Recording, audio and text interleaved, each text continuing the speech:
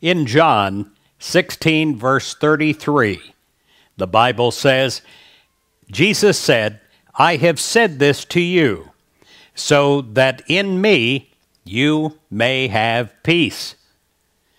My friend, no matter what is going on around you, the Spirit of God is peace within you that soothes and comforts you.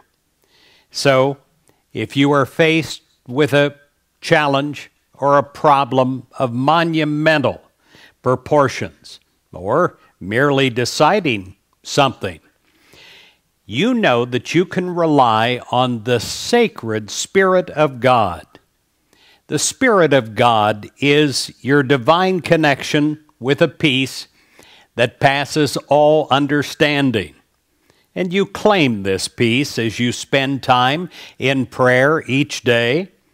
In prayer, you open your heart to God, and in the presence of God, you realize that outer distractions, they have no power over you.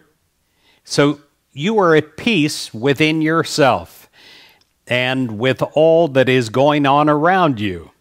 You know that the decisions that you will make are not based upon riding the waves of the storm, but based instead on a sound spiritual understanding. You're able to relax again and let the Spirit of God show you the wonders of life.